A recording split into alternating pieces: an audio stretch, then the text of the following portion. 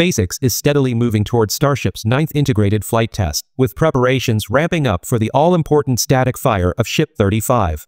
Currently stationed inside Gigabay 2, the ship recently had all 6 Raptor engines installed. This engine installation strongly suggests that SpaceX has pinpointed and addressed the root cause of the propellant leak that led to Flight 8's failure. That leak triggered an engine shutdown, internal fire, and subsequent vehicle breakup. The upcoming static fire will serve as a critical validation test, recreating the same operational conditions to confirm whether the new design mitigations can withstand the stress and prevent similar failures. Only if the static fire proves successful and the fixes are verified will the FAA move forward with issuing a launch license for Flight 9.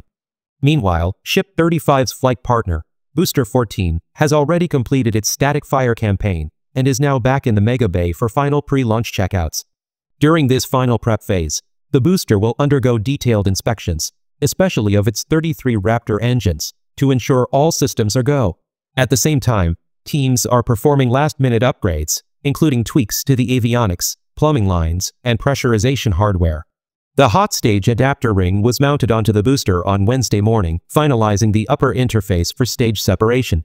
Interestingly, several vents on the ring appear to have been welded shut this time, likely based on flight data confirming that the remaining openings are sufficient to vent the upper stage exhaust without causing back pressure or disruption during hot staging. Also, sealing them could boost structural rigidity and simplify manufacturing without affecting performance. If everything stays on track, Flight 9 is shaping up for liftoff in the first half of next month. At the launch site, the pad is also entering the final stages of readiness. The launch tower's chopstick arms recently underwent booster catch simulation tests, performing open-close cycles to validate the actuators, hydraulics, and electrical systems. These drills are part of standard launch preparations, especially after the modifications made in response to Flight 8's lessons. The pad infrastructure itself is also receiving attention. Crews are replacing heat exchangers and cryogenic pumps that were damaged during the last flight. In addition, several new pumps are being installed to speed up the process of propellant loading. Alongside this, vaporizers and plumbing lines are being upgraded or replaced to improve overall flow rates and system resilience. Importantly, SpaceX has expanded the site's propellant storage capacity over the past few months by adding new horizontal tanks and transfer lines. This expanded capacity, paired with the upgraded ground support equipment, will allow SpaceX to support more frequent Starship launches with quicker turnaround times, not just from this pad, but eventually from both operational pads at Starbase. Shifting the focus to the second launch pad, Pad B, significant construction milestones were achieved over the past week. One of the major highlights was the rollout of the massive flame diverter buckets on April 12, which had been under fabrication at the Sanchez site for several months. Using cranes, the diverter buckets were carefully lowered into the flame trench of Pad B and positioned atop 5 reinforced support pillars. These pillars had been installed in late March, followed shortly by the placement of a structural crossbeam spanning all 5 supports. This aerial image, taken before the diverters were installed, shows how the crossbeam spans across and connects the 5 support pillars, forming the base onto which the diverters were later mounted. Now that the diverter buckets are installed, the next critical component awaiting installation is the top ridge segment currently staged at the Sanchez site. This ridge will cap the diverter system and serve as the interface for the water channels that feed the deluge system. During a launch, high-pressure water will be routed through this ridge and sprayed through an array of precision-drilled holes across the diverter's surface. This water flow helps absorb radiant heat and suppress the intense acoustic energy produced by the engines, while the diverter structure itself channels the exhaust plume safely away from the pad. Speaking of the deluge system, much of the ground infrastructure for it is already in place near Pad B. The large water storage tanks have been installed adjacent to the launch tower, and pipeline integration is now underway. Several large-diameter steel water pipes have already been laid, including designated weir pipes that will regulate and evenly distribute water flow from the storage tanks into the main feed lines. The main water feed lines are being placed inside trenches previously excavated at the site. These buried pipes will deliver water directly to the diverter system and the launch mount. With a total of 9 tanks eventually expected to support the system, the full plumbing layout will become clearer in the coming weeks. Along the inner walls of the flame trench, you can see built-in holes designed to deliver water to the flame diverter system. At the same time, some of this water will be directed to the launch mount's top deck, where it will be spread across the surface for thermal protection and sound suppression during engine ignition. The Pad B launch mount is currently being assembled at the Sanchez site, and will be transported to the launch pad once the assembly is complete and the pad is fully prepared to receive it. Parallel to these efforts, teams have begun laying propellant lines that will connect the tank farm to the launch mount. These pipes will handle the liquid methane and liquid oxygen flows needed to fuel the launch vehicle during pre-launch operations. Altogether, several months of work remain to complete the works and bring Pad B into full operation. At the production site, teams have completed the stacking of Starship 37 inside Gigabay 2, with the final piece, the aft section, integrated just a few days ago. Alongside Ship 37, preparations are underway for Ship 36, which is being readied for cryo-proof testing. Meanwhile, parts for Ships 38 through 40 are being assembled inside the Star Factory. Starting with Ship 39, SpaceX will transition to the next-generation Starship Block 3 vehicles, which I've covered in detail in my previous videos, linked in the description. Demolition of the High Bay is continuing steadily, with teams methodically cutting through structural columns and beams, floor by floor. This approach ensures the safe removal of the building's massive wall panels, which are taken down one section at a time. Additionally, the Stargate office building was completely demolished last week. The wedge-shaped extension of the Star Factory is also being prepared for demolition to make way for the colossal Gigabay rocket integration facility. I've gone into detail about the Gigabay project in a previous video. Check it out in the description for a comprehensive breakdown. Groundwork for a similar integration facility has already started at SpaceX's Roberts Road site inside Kennedy Space Center, designed to support Starship launches from Pad 39A. The launch tower for Pad 39A was assembled back in 2022.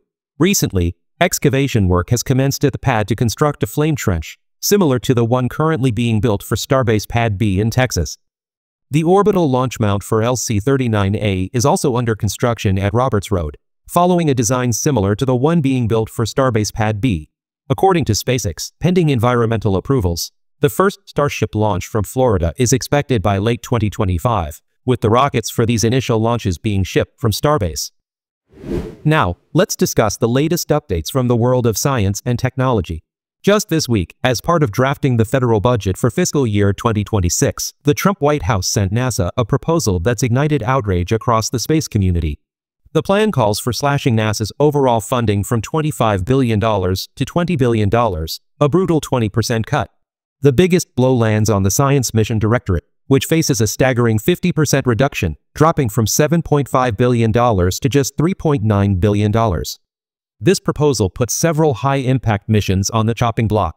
The Nancy Grace Roman Space Telescope, fully assembled and set for a 2026 launch, could be cancelled despite being within budget. The Mars Sample Return mission, meant to retrieve rock and soil samples already collected by the Perseverance rover on Mars, and Da Vinci, a probe aimed at studying Venus's toxic atmosphere, are also at risk, despite years of investment and engineering progress. Several programs in Earth science, planetary science, and astrophysics are also vulnerable. In contrast, flagship observatories like the James Webb Space Telescope and the aging but still valuable Hubble Space Telescope appear to be spared, at least for now. A particularly controversial move is the proposed shutdown of NASA's Goddard Space Flight Center in Maryland, a major hub for Earth and space science research. Shutting it down could result in the loss of up to 10,000 jobs and erase decades of institutional knowledge that can't easily be replaced.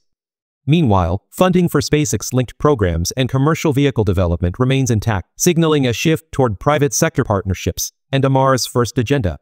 Historically, NASA's funding once peaked at 4.4% of the federal budget during the Apollo era in 1966. Today, it's around 0.5%, and the proposed reduction will likely push it even lower, undermining the agency's ability to maintain leadership in space exploration and science. The response from the scientific community has been swift. Elon Musk, despite his close ties to the Trump administration, has publicly called the proposed cuts troubling, though he cannot formally oppose them due to SpaceX's role as a major NASA contractor. The Planetary Society warned the move could plunge NASA into a dark age, wasting billions in sunk costs and ending dozens of missions. Former NASA Administrator Bill Nelson also expressed strong opposition, stating that the cuts would undermine decades of progress in space science. Meanwhile, Maryland's congressional delegation has vowed to block these proposed budget reductions, committing to restore funding and protect critical NASA missions.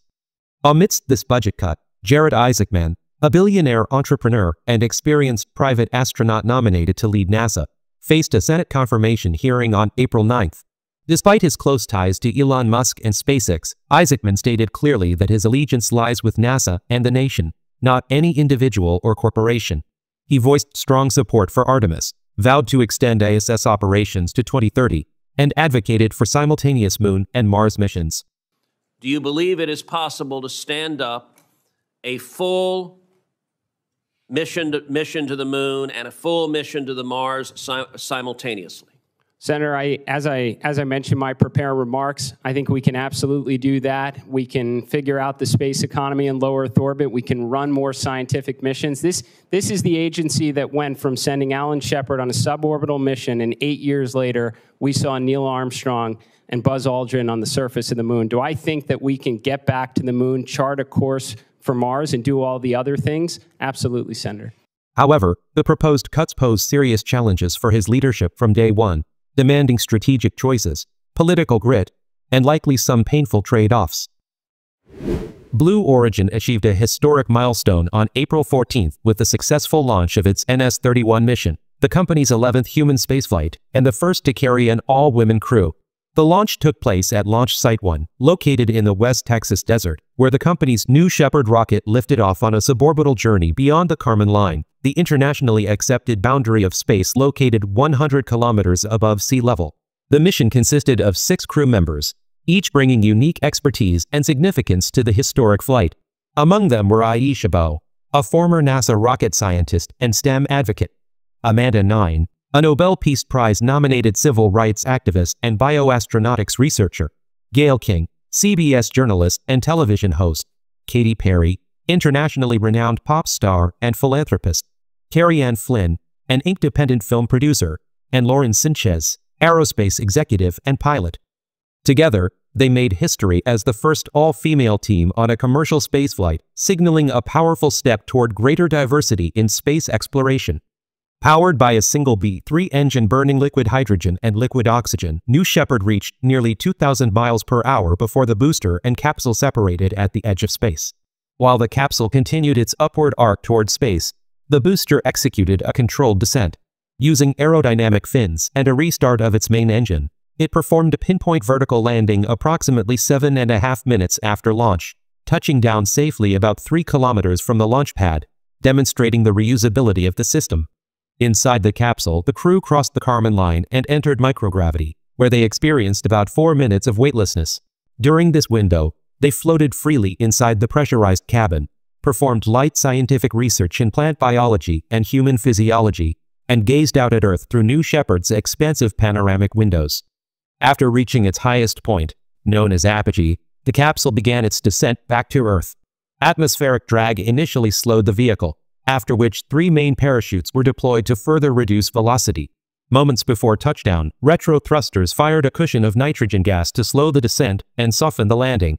The capsule then touched down gently in the Texas desert, concluding the 10.5-minute suborbital journey. After landing, the crew emerged one by one to a warm welcome from Jeff Bezos. With wide smiles and visible wonder, they shared emotional reflections on the journey and the humbling view of Earth from space. While Blue Origin hasn't announced the date of its next New Shepard flight, the company plans to ramp up both crewed and uncrewed missions and continue making suborbital space accessible to researchers, educators, artists, and everyday civilians. Thank you for tuning in for the latest science news and Starship updates. If you enjoyed this video, please hit the like button, leave a comment, and share it with your friends. Also, don't forget to subscribe to the channel and turn on notifications so you never miss an episode.